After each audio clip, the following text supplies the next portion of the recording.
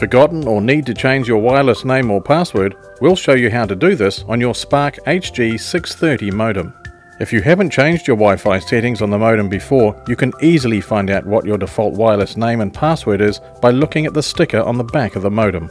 With this modem, we can see that the SSID is the default Wi-Fi name and the WLAN key is the default Wi-Fi password.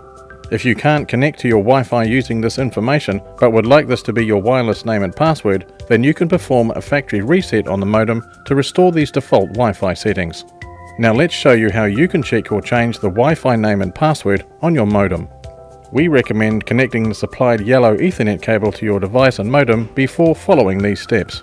Open your preferred web browser, such as Internet Explorer, Edge, Firefox, Safari or Google Chrome.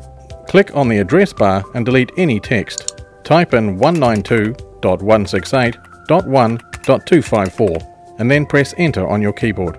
This will allow you to access the modem interface. You will now see a login box. To log into the modem, enter the username and password. The default username is admin and the default password is admin.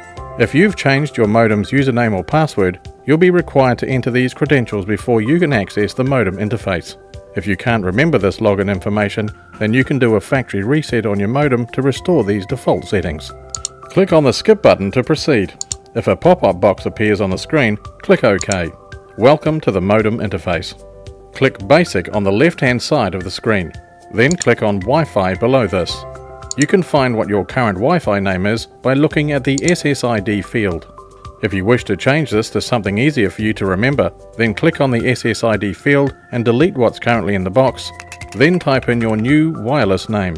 You can find what your current Wi-Fi password is by looking at the WPA pre-shared key field. If you wish to change this to something easier for you to remember, then click on the WPA pre-shared key field, delete what's currently in the box, then type in your new wireless password. For security reasons, this needs to be at least 8 alphanumeric characters. If you've made any changes to the Wi-Fi name or password, then click on the Submit button to save these changes and wait for about a minute or two for the modem to reboot. And we're done. If you've changed your name or password, you'll need to reconnect all your wireless devices to your new Wi-Fi.